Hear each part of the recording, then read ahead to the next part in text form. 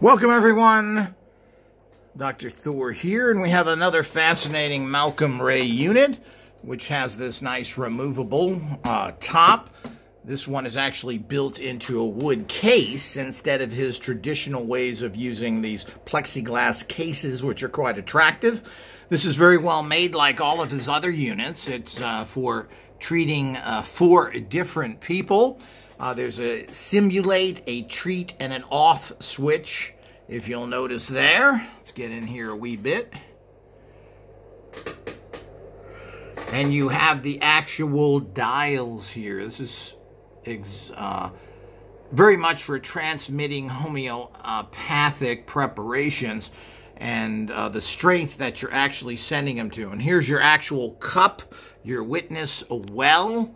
Just seems to be stainless steel from what I can tell. It has a nice little handle on it. It's a good, strong wood box with a typical green felt bottom. So it's a real nice little unit, as all his stuff is, and it works in his particular system, which you have to know how to use these. So this is another classic instrument I picked up several years ago out of England. And these are always a pleasure to own. And those that want to know what's inside of these, they want to see what the guts are. Well, we do that for Patreon and All Access members as we get to it. So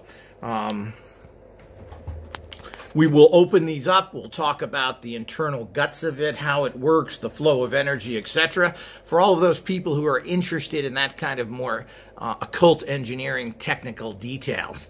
So you need to be a Patreon and All Access member, which really is as inexpensive, only $8 a month to support our work. So check the links below. Make sure to like this video, subscribe if not, and of course, support our work. We're the only ones really looking at. These things are lost in history now.